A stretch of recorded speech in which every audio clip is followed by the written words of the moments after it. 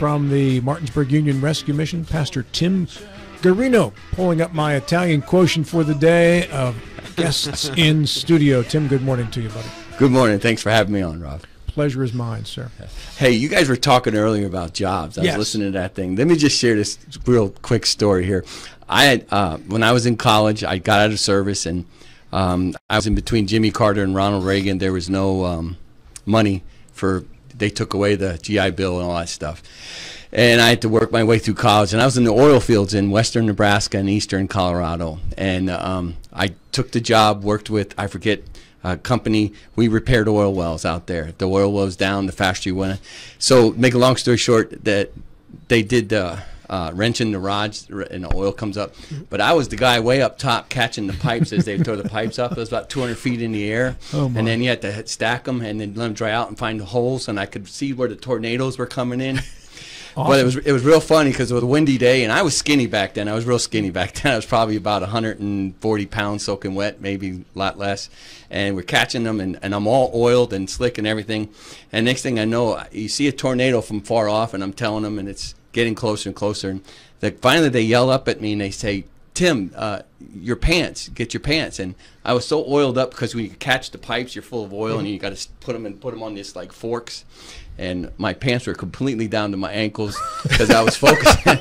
Even my underwear, everything was down, and I was focusing on the tornado and everything coming up. And but got paid real well for that job, and that was a long time ago. So as a pastor, I do have some crazy stuff in it. That is, I don't know if you knew this or not, and I think you get credited for it in some sites, but that is now called nude oil pipe catching. Yeah, that's right. And it's a huge event now, the Nude Olympics. I'll tell you what, it was something else back then, but got paid a lot. By Wednesday, we were in overtime, got paid a lot of money. Actually, it paid my whole 2 semesters of the next year of college. I only worked there 3 months over the summer, and it made a lot of money. But you were in overtime. You stayed on that well until it was working. I don't think I've ever been so absorbed in a task that I would not know that my pants and underwear had fallen down. Well, I'm watching because the pipes come up fast, and you got to catch them because they're on a claw. And as soon as the pipe, you grab it, they let go of the claw. And the pipe can't drop down, so you have to catch it. I'm all oiled up, and then I'm watching the tornado as it's coming closer because we wouldn't shut down until it got about 2 miles away. Then you started shutting everything down. And me being up top, I didn't want to get blown away. The guys in the bottom, they were okay. They could run to cover, but I had to come all the way down. Well, once the tornado starts throwing around oil pipe, I would think it would get very exciting very quickly. Oh, it did. It did. Could you not slide down the pipe like a firefighter? Well, you could, but the pipe wasn't connected because once you caught it, they like the claw let go and went back down. The only way I got back down is the claw would come up and I'd grab onto it, and it was illegal. You couldn't do those things, but you did it anyway, and you grabbed onto the claw and they dropped you down. That's the only way I could get down back then. Is that when you found God? 200 feet in the air, staring down a tornado. Actually, I was a brand new believer at the time, and I did a lot of praying. I did a lot of praying because I wasn't afraid of heights. The other guys were afraid of heights, so I got on there. Hey, but I didn't come here to talk to you about that today. But that's a good story, though. I'll tell you what, I got some stories. It's something else. But just to share with you, the 604 project, you guys have helped us in that, and it's come a long way, and it's really going fast. The remodeling is probably going to be totally remodeled. Catch us up first. Tell everybody what the 604 project is. 604 project is the temporary housing for homeless families. It's the only temporary housing for homeless families. You heard that lady just talking recently at Telemon where families have to stay in hotels and all this other stuff. It's going to be only temporary family housing for homeless folks in Jefferson, Morgan, Berkeley County, and it's going to have 6 apartments. It's at 604 West King Street, right next to the main rescue mission, across from the mill that's being remodeled. And it's amazing. All of a sudden, it's like it's just it's getting done. It's getting done faster. We got a few major things yet to get done, but the wiring is almost done. The plumbing's almost done. The city put the pipe connected to the meter. Now our construction guy has to get the pipe and connect it to the house for the water, and once that's done, the sprinkler systems are going to be coming in the next week or two. The outside, if you've seen the outside, they're getting that all done. I mean, the brand new roof on. It is almost there, and probably by the end of May it will be completely remodeled, and then we got to furnish it. Orsini's gave us a great deal on all the appliances. We thank God for that. Mountaineer Kitchen and Bath gave us a great deal on all the cabinetry and stuff like that for the kitchens and stuff. It is awesome. I mean, things are coming together. Once they throw up the sheetrock, it's just getting it painted, and we're ready to rock and roll. We're still short about $400,000 to pay for everything, including the staffing for 2 years. So we're really making a plea to the community: step up if you can, help us. This is history making, because this is the only the 604 project that is out there. It's not a. It's not. You heard the lady. There's no place for homeless families to go. She said I mean, I couldn't make this stuff up. The statistics are there. Here's an opportunity. Yes, it's only 6 units, 6 apartments, and people say, well, why can't there be more? Well, I hope this is inspired, and it is actually. I can't go into all the detail, but there are other agencies and groups now that are looking at what we're doing, and they're going to help me with this word, replicate. Is that the right word? Replicate's good. Thank you. You're the writer. I'm not. Replicate what we're doing. They have come. I've met with many agencies and groups. I can't name them, and but they're now thinking about doing transitional housing for homeless families, and so we're hoping this is inspiring to others.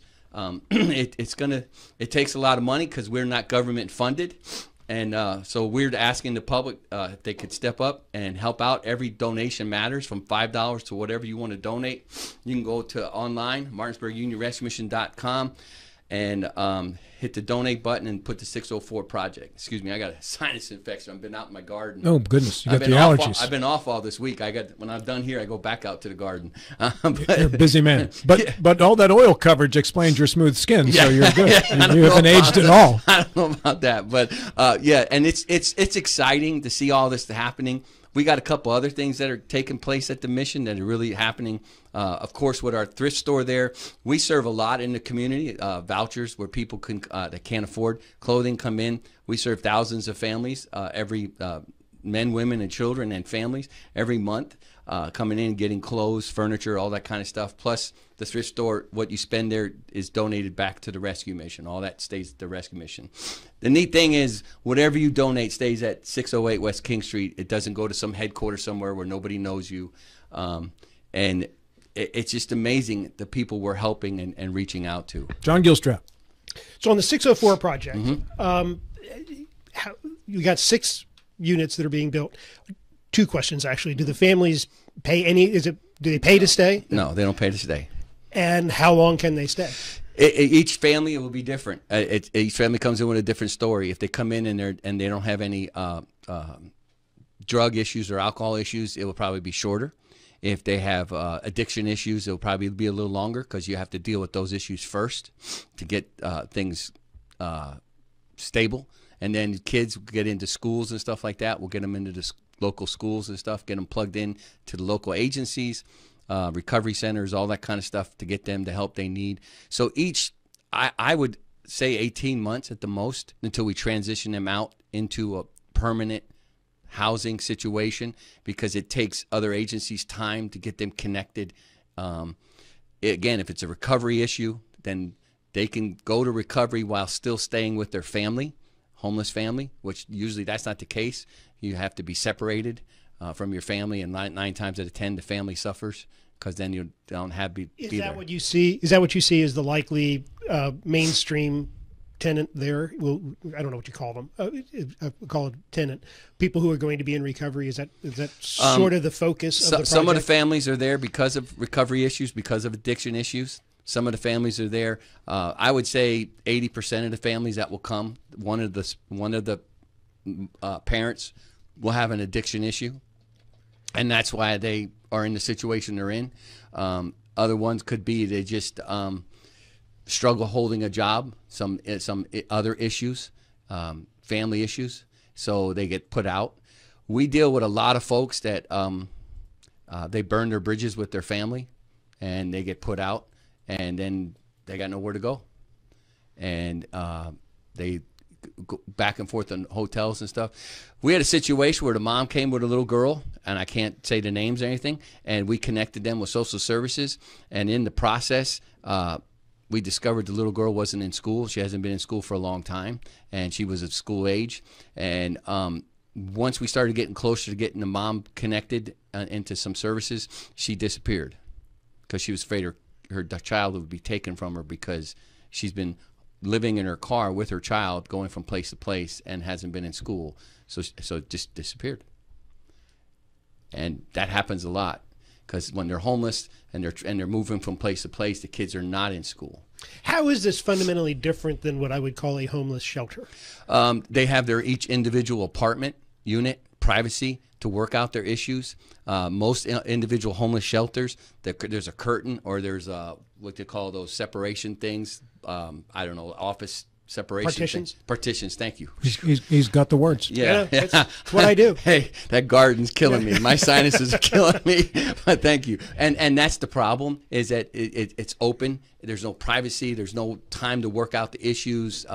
They always feel like there's somebody watching them or stuff like that. Here they'll have their own apartment. We'll have a caseworker from 9 to 5 working every day, Monday through Friday, connecting them to those things. Then we'll have shelter attendants round the clock, still connecting them, still working with them to where each unit is private, but each unit they'll be getting ministered to daily. We'll connect them with groups. We'll connect them with agencies. Hope to connect them with church sponsorships that churches come in and look out after them, make sure that they're getting connected, building a bigger net because for a lot of these families, their net is gone. They have nothing to fall back on.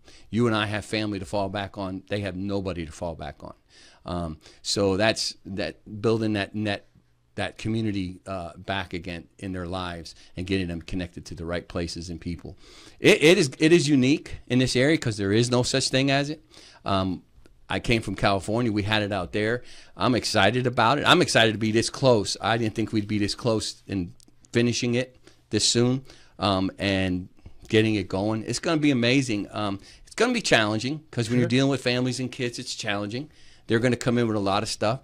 It takes a month or so for them to trust you, to open up. They're not going to just come in and be honest with you on everything up front because they've been burned so many times. So they hold things back. So it's going to take a month or two to build that relationship of trust and getting them plugged in. Will the families find you, or do you go out and find the families? 9 times out of 10, they find us. Yeah. Matt Harvey. Obviously, financial donations are the best, but is there an opportunity for people to donate labor? Yes. In fact, when the sheetrock goes up, we're going to be doing a lot of painting, and we could save a lot of money if we have groups come in and paint for us, pay for the paint, do all this stuff. We have a gentleman that's going to put together our benches and picnic tables for our yard. We have we're going to order one of those play set things for kids. I don't know what they call them, jungle gyms or whatever. There you go. Yeah. And you're slacking over there, author. Yeah, well, I don't know what they're called. We needed you, and you weren't there for them. Yeah, so we got some folks doing that for us, and we're excited. There's some things, but right now, getting the house where we needed it to get, you had to have certain people that we couldn't really get volunteers to do that stuff because the house was old, and we had to get everything way up to code and above. So, but there will be some things. And then when it's open, we're going to need volunteers, constantly volunteers to help with the families during the day. A bunch of things we're going to have them volunteering for, and that will all be posted and displayed. What does help with the families mean? Anywhere from getting them rides and stuff. Sometimes they come in with vehicles that are pretty beaten up. We'll have to We'll have to see if we can get a place that we can get the vehicles fixed and repaired so that mom, dad, both, whoever's working, can get back and forth to their job. Taking kids back and forth, helping them with school, clothes, which we have next door at the thrift store, but taking mom in there.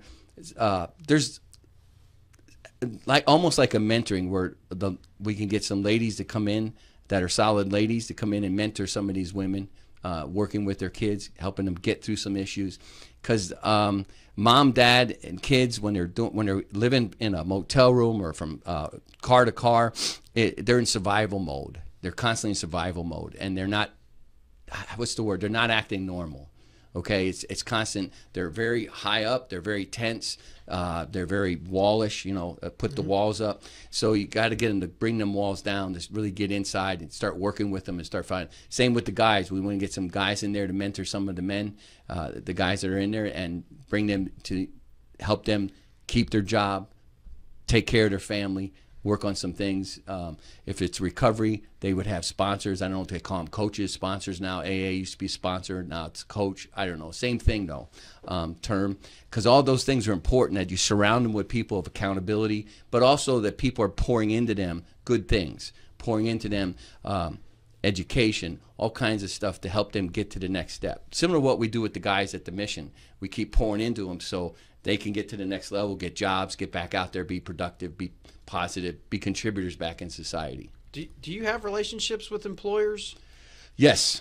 And we've, in fact, a lot of our guys are employed. In fact, 14 last month found full-time jobs. Last year, we had 144 guys find full-time jobs. I forget what the number is for this year. It's on our website. I think we have close to 30-some guys already full-time jobs this year.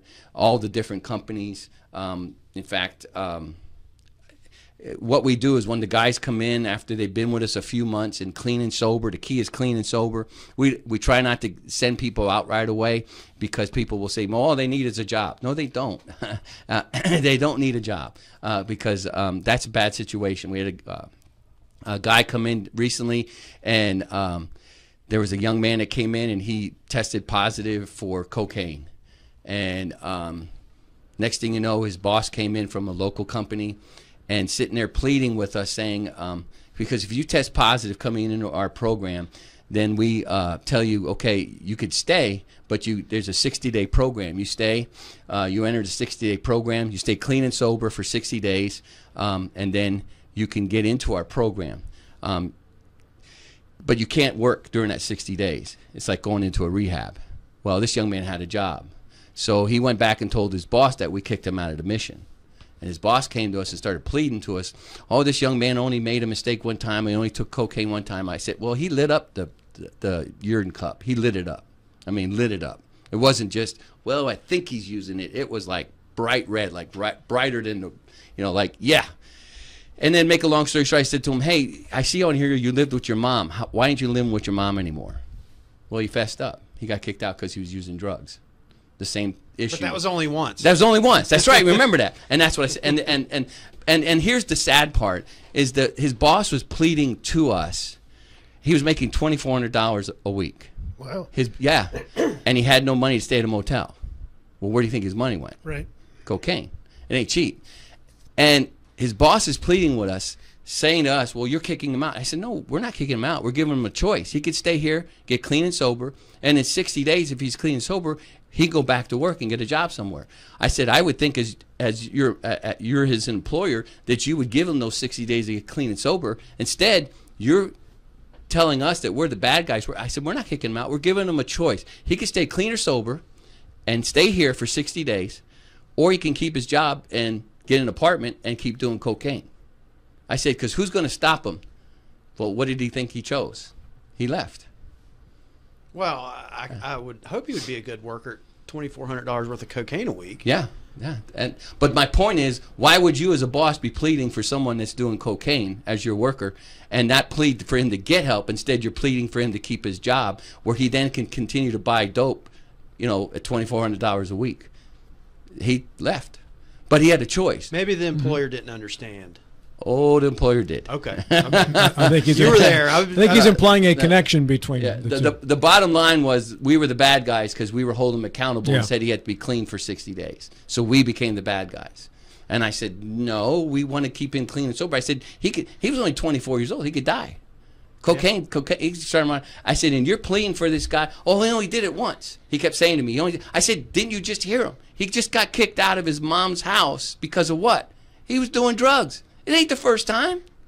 I said he's lying. Now, he might be a good worker and all that, but what if he's at work one day and he's driving a forklift and he's on cocaine and he runs over somebody, or he pushes the thing and they fall off and it kills somebody on the next aisle, and you take a drug test and he tests positive for cocaine. Oh, but that's what you want? And Tim, he knew that he was... Just a couple seconds left here. Real quick, by the way, do you have families lined up for those 6 apartments? No, but I'm sure we're not going to have a hard time. I've already had phone calls, and I've tried to explain to people we're not open yet. And so I'm sure they've moved on. I'm sure we're not going to have a hard time filling those 6 apartments.